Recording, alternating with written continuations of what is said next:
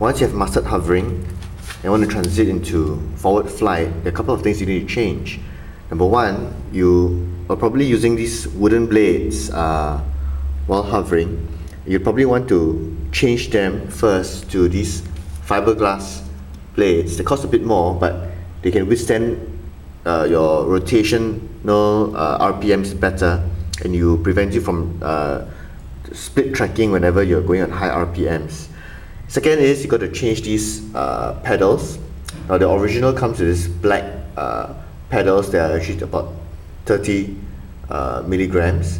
These white ones are about 25 milligrams, or you can change to the ultra light, which is more for 3D flying, very responsive. Those are the colored, either the green, blue or red ones. We recommend the white ones as you're transiting to forward flight, and if you still need more control, you may want to change to the 20 gram ones. And finally, of course, there's a dampener that's inside this rotor hub.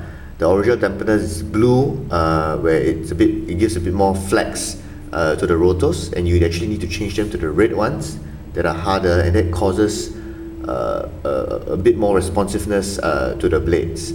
And those are the things you need to change before you move on to forward flight. And of course, you change your throttle to the maximum of 100. Right, see you then.